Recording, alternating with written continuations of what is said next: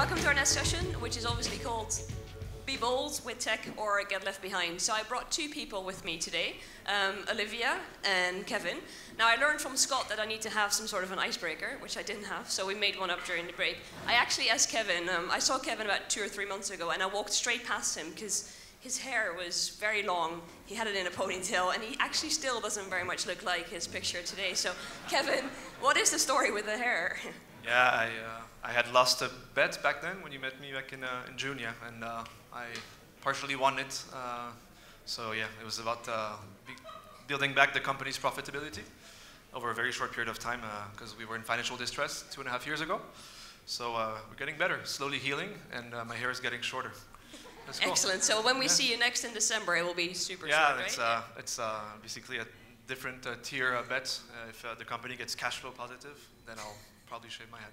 Very cool. So Kevin and I actually met 3 years ago. When I first joined the company, I was actually pitching together with Matt and Richard for Kevin and his business. Because Kevin has been with us really, really from the start. And then Olivia, you also don't look very much like your picture because you just told me secretly it's almost 10 years old, right? This picture. Good. So tell me a bit about yourself. What do you do? Yeah. Okay, so I'm Olivia Byrne. I'm director of Eccleston Square Hotel. It's a luxury boutique hotel in London, so we're very centrally located in Victoria. I opened the business 8 years ago. It's my family business. I went to Lausanne Hotel School straight after graduation, literally a week after graduating, I opened the hotel. And we opened as one of London's most high-tech hotels back in 2011. So we have Haston's beds from Sweden, which are electronically adjustable with massage feature. Back then, we had the iPad, so we were the first hotels with the iPad system and 3D TVs. So we were always very tech-minded, and recently we wanted to kind of continue the tech theme and upgrade our technology. Nice. So what I want to do with the session today is kind of look at where you guys came from, where you are today, and then also share some of your thoughts around what you're going to do in the future. So Kevin, maybe start with you. Obviously, when we came to pitch for you 3 years ago, you had this great mindset of where you wanted to go. Do you want to share a bit on where you came from and how you really started your journey of change? Yeah, sure. Perhaps I can start by introducing also exactly what we are and what we do. Thanks. So we're a 22 hotel company. We own most of the assets that we run. So we're also an operator. So we're based in Paris. 20 hotels are in Paris. 1 hotel is in Saint-Tropez, and 1 hotel is in Marrakech, in Morocco. So it's approximately 1,012 rooms, and we're slowly diversifying into the food and beverage industry, restaurants, bars, cool experiential places, basically. And so, yeah, I was myself a GM of one of our properties that was, like I said, in a very complicated situation 4 years ago, very, very tough.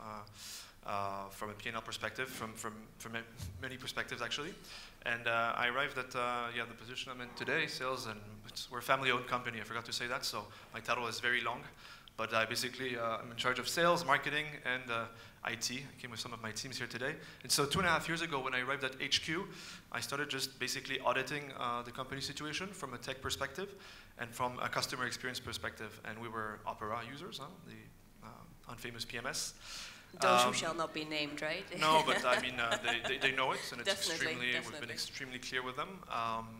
They were supposed to deliver a cloud-based PMS.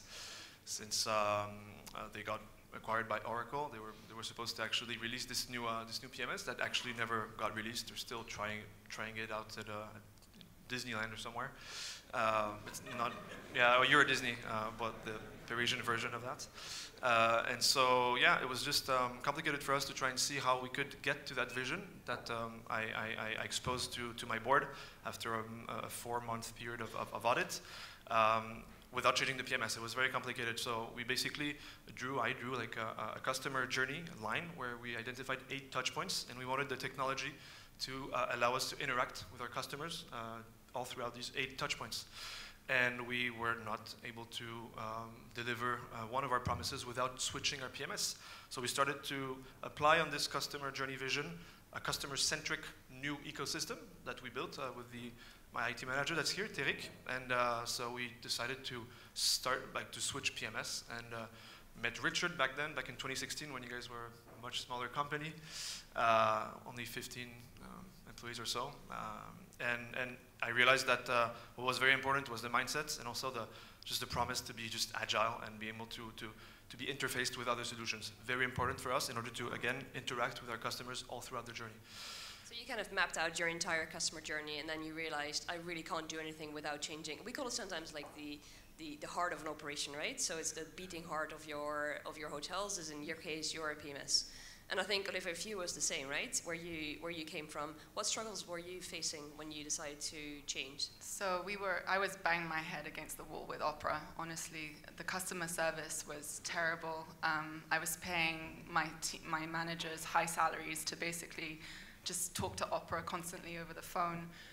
No customer service, very hard to integrate with partners, and we wanted to be forward-thinking, and we wanted to integrate with great startups. But Opera didn't allow us this because it cost £2,000 every time we wanted to integrate, and took 3 months. So it just didn't allow us to go forward fast enough. So those are the biggest challenges that we had. So you kind of reviewed your tech stack, and then obviously I think both of you started by changing your PMS. Kevin, I know that you brought all of your suppliers into a room, and you kind of like drew out this whole landscape of what you wanted to see and see whether we could actually be compatible, etc. Can you tell us a bit more about the story on where you came from and basically what does it look like today? So basically, on top of the customer journey audit that we did as a team 2.5 years ago, the idea was very simple. As an independent hotel chain, it was, first of all, representing sales, first of all, was to change our sales strategy. Just like everyone around in this room, especially back in 2017, the idea was to push direct sales, be a little less OTA dependent, reduce the cost of sale, obviously, by selling direct, trying to estimate also how much it costs to sell direct, because everyone's talking about direct sales, but how much does it cost you? So that was important. In order to do that, we needed to rebrand ourselves. Just a little detail, but we went from a very generic name called Les Hôtels de Paris, which means Hotels of Paris.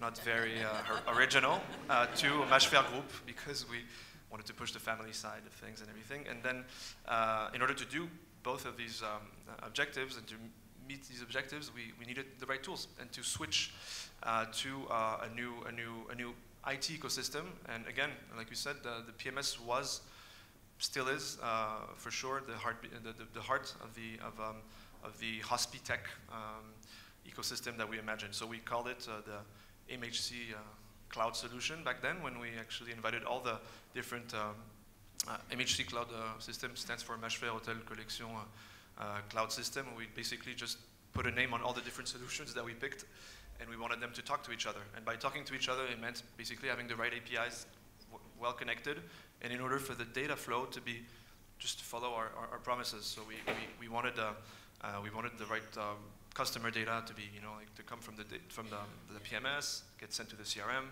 for the customer to actually also get the data that we send them afterwards. To send them the message that we want based on the data that we have. So it sounds simple like that, but when you imagine having around the table a PMS solution provider, a channel manager, a POS. We are working with Lightspeed now. Intelligent key solutions, like we had Sesame in this room. We didn't have Onity, yet we're working with them today. BI solutions, television solutions, because back then it was super cool to have intelligent content on the TV. All these solution providers were in that room that day, and we almost wanted them to sign a chart that we came up with. And the idea was amazing. It turned out it was a little bit more complicated. This is something that everyone has to realize. It is tough to change the solutions that you currently work with, but it's so worth it.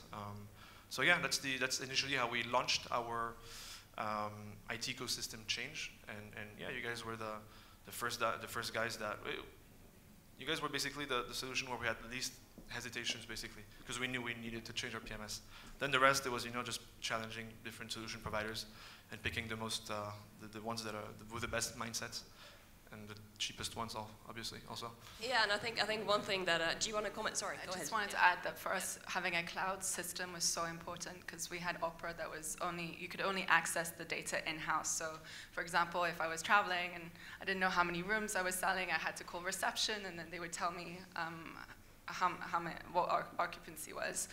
And for us, like, we're a small hotel, we're only 39 rooms, so it's very expensive to employ our own sales team, revenue manager, PR. So my strategy is to outsource as much as possible. So I find the best revenue manager and PR out there that have a lot more knowledge that cannot work for me full time. But thanks to Mews, they can access all the data remotely, and they don't have to be in-house all the time, which for me was such a huge value. Yeah, and I think also if you review your tech stack, right? I mean, we just recently launched Marketplace, right? Which is, if you guys don't know, it's like an app store, right? It's kind of similar to what you have on your iPhone, whereby you can go into the Commander and see, right? You specifically said, for example, revenue manager, so you still have a person that looks at that. But if you don't, right, you can try and work with any of the revenue management partners that we have. What I personally like very much, and this comes back to flexibility, is you don't have to stick with one partner if you don't like it, right? If you feel that having a person works better for you, or if one company doesn't work but the other one does, it actually allows you to switch like within a month, for example, from one to the other. For example, with revenue management, you can switch on Atomize and Pace at the same time and really see how it works for your property without having to sign a contract and get into, you know, very stringent terms and conditions. So you can really test out what works for you. Yeah, and I think that's something that I find, especially for both of you, actually, that works really, really well. Now, obviously, we talked about successes, but I think it's also good to talk maybe a bit about failures, right, or things that are harder. What you told me, actually, is, and I know because I've done a lot of implementations, and implementation is painful, right? It's like open heart surgery. You remove the beating heart of an operation, and you put in a new heart. It's never easy, and yes, it will be painful for a little bit, but can you maybe share some of your, I would almost say, return on investment, right? Where do you see how Mews has benefited you, either from direct bookings or automation or people or anything else? Yeah. I mean, for us, definitely efficiencies. Before, I was employing people that only had opera experience, so my pool of candidates was very small, whereas now I can be very open and employ people that really love hospitality, and they can learn Mews very quickly. So for example, I use a lot of interns as well from Lausanne Hotel School. We send them Mews University before they start, so they already have a knowledge of the PMS. So my team are not spending months and months training them on the system. So for us, that's been a huge advantage. And also, I want to say the distributor, the booking engine, has been a huge success for us. We've seen a big amount of direct business coming through the system. Also, it's non-commissionable. We used Synexus before, and it was, again, very much like opera, very clunky. We couldn't change the content, whereas now with Mews, we can change very easily, so we have more control on the booking engine. So. Yeah, so for you, it's really been employees, and it's been increase of bookings. For you, Kevin? Question is success first and failures afterwards. Sure, right? go for it. Okay. No, and it's a perfect question. I mean, we're here to talk about Mews, obviously, and it's been successful on many levels, and I'm not here saying this just to promote the PMS. It genuinely was a success on many levels. I think the first one, and it's very important to remind of that, is that our hoteliers, the ones that are at the front desk, are loving it. I was giving you the example last time, Ilse, of an assistant GM that, because just FYI, we switched to 2 Mews property back in 2017, and we switched our entire company to Mews systems this year, basically in April. So it took a year and a half, because we were the first also mid-sized chain to get on board. So it took a bit of time. It was very painful back then, and it no longer is today with the amount of progress you guys have done. But basically, this GM was on a Mews property back in 2017, and he was promoted to a GM position on an opera property. And the guy hated us, because he was like, it's a nightmare. I forgot how tough it is for my teams, as well as for myself, to run the hotel with opera being installed on it. So first of all, success, to answer your question, from an HR perspective and from front desk SOPs, it's so much easier. I mean, you can, like for your check-ins, it's just like using an iPad. You know, you don't have to explain to a grown-up how to use an iPad. They know how to use it. Same goes for Mews. Second, in terms of admin, admin stuff, a lot has been changed with the payments. Also, the accounting department has really does appreciate getting payments in batches we're using Mews Merchant. You guys probably know it's Stripe in the back end, but it's much more time. I mean, again, it was painful to switch, from the previous version of just, we call it in French TPE, like the payment terminals, to using Mews Merchant. But I physically now remember like 30 of your hotels actually bringing all of their batches of invoices, etc. to your envelopes accounting. every day. It's a nightmare, absolutely. And last success, I guess, that we can actually measure in terms of KPI is direct sales. It's not only thanks to the PMS, but it is very heavily linked to that. We went from 9% of direct sales on our website, through our websites, bookings to 14%. So that's 5 points. Very hard to increase this direct booking shares, and that is also thanks to us having changed our PMS and our booking engine, the Mews distributor that is linked to your PMS. So yeah, that's 3 levels of success that we can genuinely. Yeah, absolutely. And how about your failures, right? So what are some of the things that you've maybe tried that didn't actually work out that well? So many failures also. Not really. From 2017 until now, so many. I think there's no one to blame, or just, the idea here is not to point fingers at no one, but it's been very tough for sometimes you as a solution provider to really understand the vision that we had. The French accounting system also, the French legal aspect of things that you got. It took you time. It took us time to really explain that. That's why we also onboarded just 2 properties first to try and do damage control, and then roll out the rest of the plan. Another failure is also interfaces, like having all these different solution providers in one room is amazing, but having them really talk, really have the data flow that works well. The biggest failure is the CRM as we speak. So I launched this 3-year program 2.5 years ago. And so we're on track for many things, but not for the CRM. We're not collecting data from our customers, valuable data from our customers the way we want. Mews is doing a great job, but you guys are a PMS. You're not a CRM per se. You're not an experience solution provider or customer experience solution provider, at least. So it's tough. It's tough to collect data in a subtle way, not to get the customer annoyed. We tried to make them download apps. They don't download the apps. We tried to make them go on web apps. They don't go on web apps. We tried to make them fill their preferences in really nice fields, in order to surprise them ahead of their first day with nice little touches, because we know their preferences. They don't care. It doesn't work yet. No, it doesn't work yet. So we have not succeeded yet. And so yeah. And it's actually funny because sometimes at Mews we try and say, let us do the work for you, and obviously you guys can focus on what you do best, which is being a hotelier. And actually, I think in the example that you're giving where it's backfired is you still focus on the CRM, you're trying to have people fill in things manually, you try to have your front desk agents fill out like a long questionnaire on how can we surprise you, they just want to go to their room. So thanks for sharing that actually, because that's one of the questions here. If you want to develop a CRM, you're more than welcome also. It's actually a question here. What was the worst decision you've made in terms of tech investment over the years? Is that your example? Would that be the question? What was the worst decision you've made in terms of tech investment over the year? Opera, he says. Yeah, Opera was amazing back in 2006. It just happened to be in 2019, so it's a bit more complicated. But the CRM has been one of the tough investment in time, in actual people, in energy, more than cash per se. Do you have any failure stories that you can share? Or things that you may want the audience to watch out for, to be mindful of when you do like a changeover? I think definitely for us still getting data that's usable. Like we tried to use Power BI and we were promised that we would be able to customize the reports, and we're still not being able to do that. So that's a bit frustrating for us because we want to get a bit more information of how where our business is coming from. And I think definitely one thing to bear in mind is the switchover. Mews tend to tell you it's very easy. It's not bad, but it is a switchover. It is taking your heart out of the hotels. So I think definitely having very tech-minded staff that have the right culture, and you're there to really explain to them why you're changing a PMS, because for them it's a huge heart attack situation.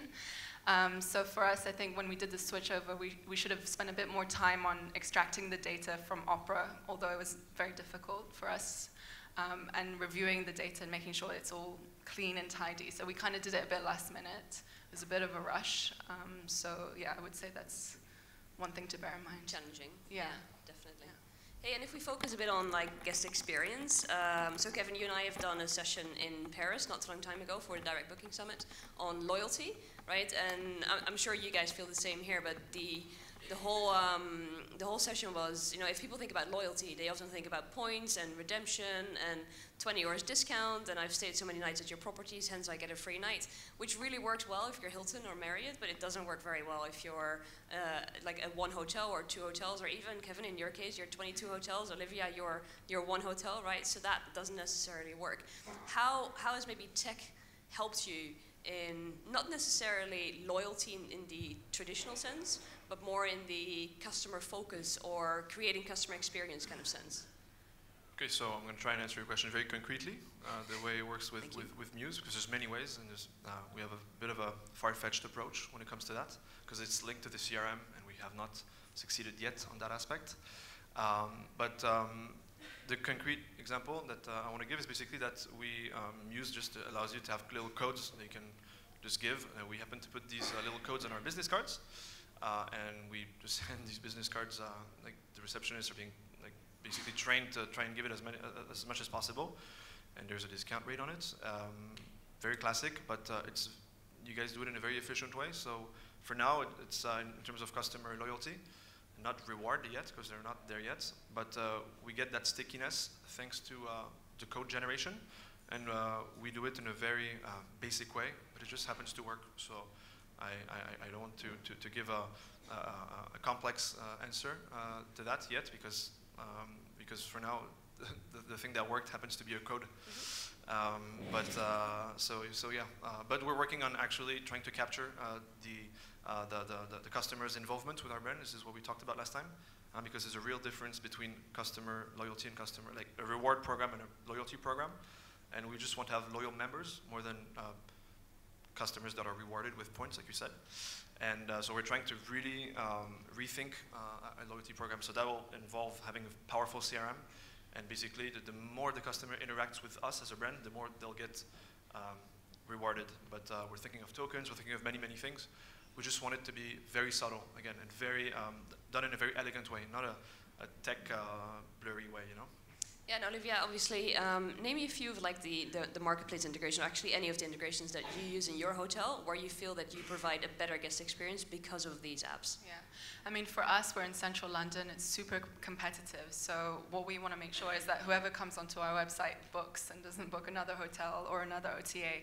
So I completely agree with using the voucher codes. For us, it's been very helpful. So we use different voucher codes for different channels. So for example, for meta search, we use one voucher code, so then we can track where the bookings are coming from.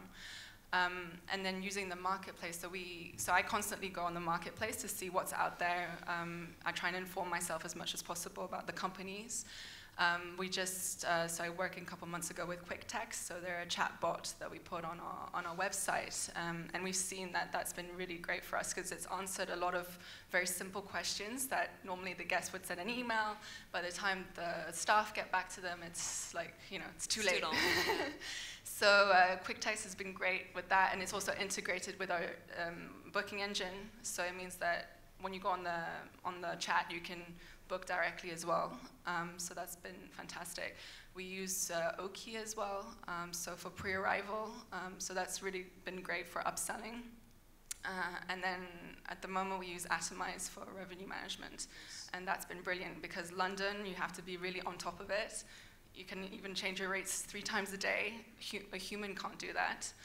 We still have our revenue manager, Thibaut, who oversees everything for us. So it's still important to have a revenue manager, but I think if you want to be really hot and also look at, you know, a year ahead, on a personal level, manually you can't do it. Exactly, and I like your Quick Text example actually. So I stayed at a hotel not too long time ago, and I wanted to know if there was a gym, right? And I went to the hotel's website and for the life of me couldn't find it, right? It wasn't written in the descriptions, it wasn't written on there. I mean, our biggest question is, do you have parking? Right, exactly, right? And just a simple, and I was too lazy to pick up the phone and actually call the hotel, so I just ignored it, right? And I got frustrated even before I started. So just having a simple chatbot in this case, or a WhatsApp, right, would really, really help me as a consumer. Yeah, we just started WhatsApp now. We actually had our first room service order through WhatsApp last week, so it's been quite exciting. Do you have your menu on WhatsApp, or how does that work? Maybe it's something we're doing, but we actually have a QR code on our key wallet, so that you can if you want, you can just scan it and you can chat with us. Nice. So yeah, it's been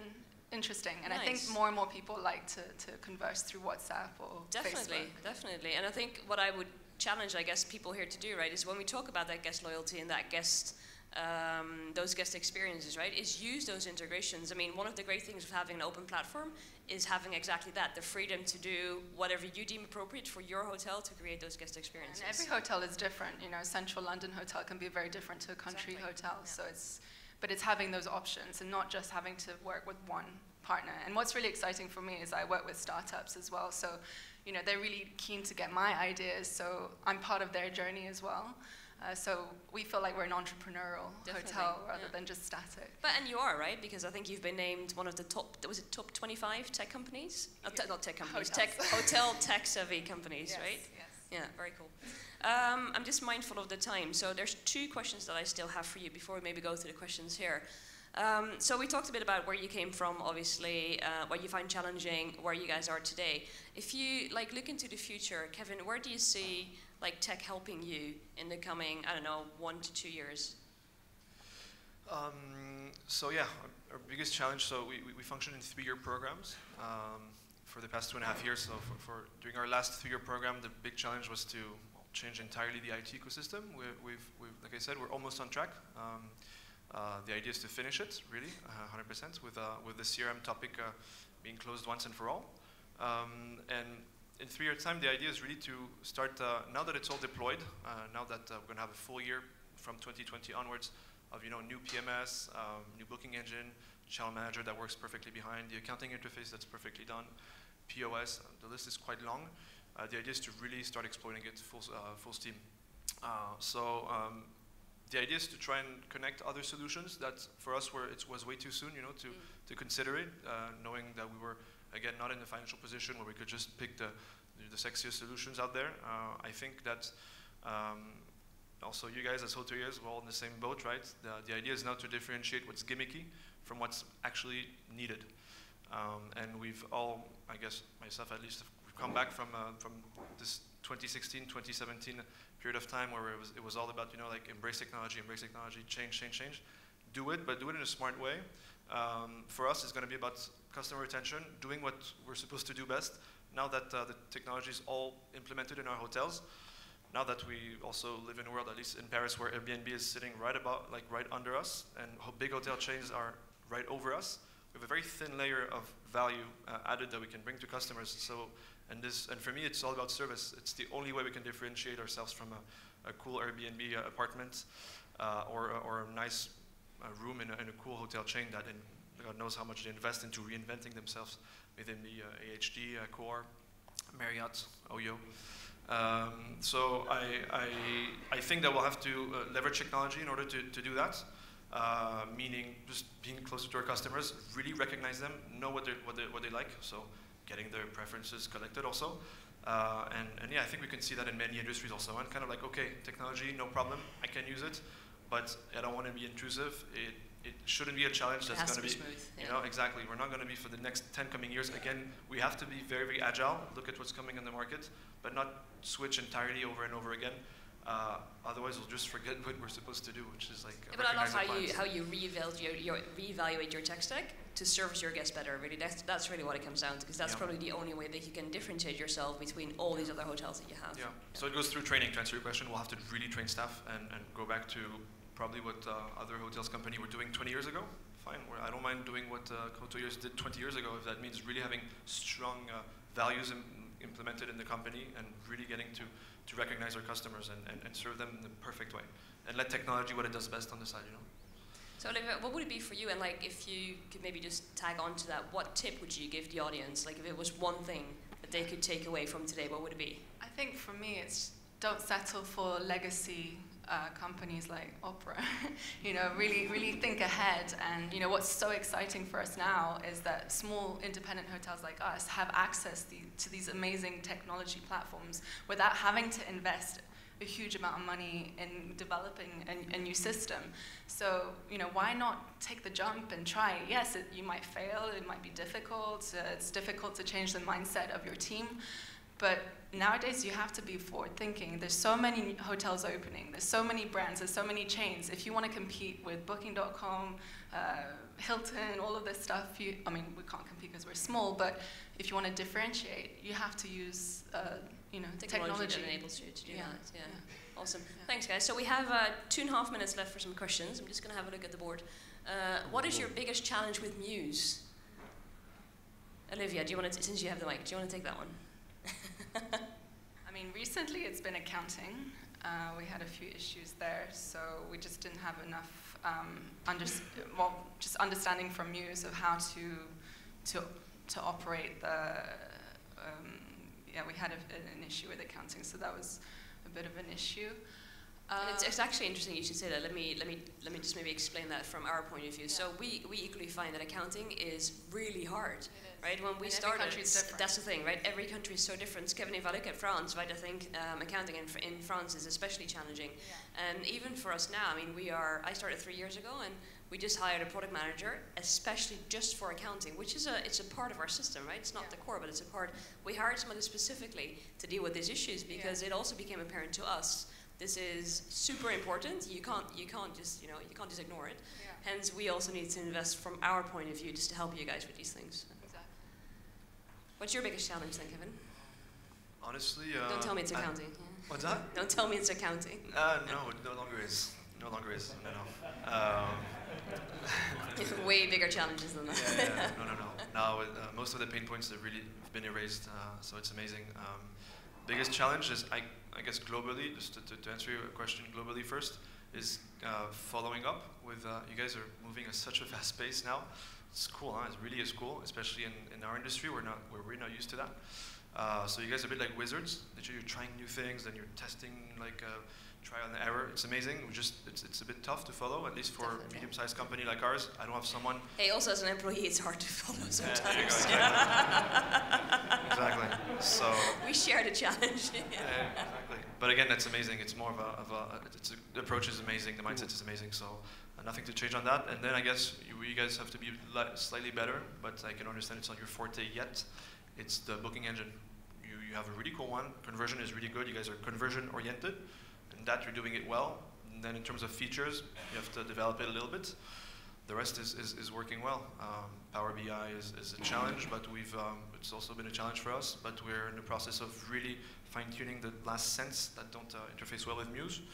And the rest of the marketplace apps, I mean the apps that are in the marketplace, we've tested them, and some of them are really cool, and the integration is seamless. It's easy. So yeah, I would say following up with you and booking engine. Cool, thanks so much. So actually we are right on time, I see now. We're actually, the clock is counting upwards, that's not good, I think. Thank you both, actually, for being so open and so candid, also sharing your failures and the things that maybe don't work so well with me. So I hope everybody found it helpful. Thanks so much for your time.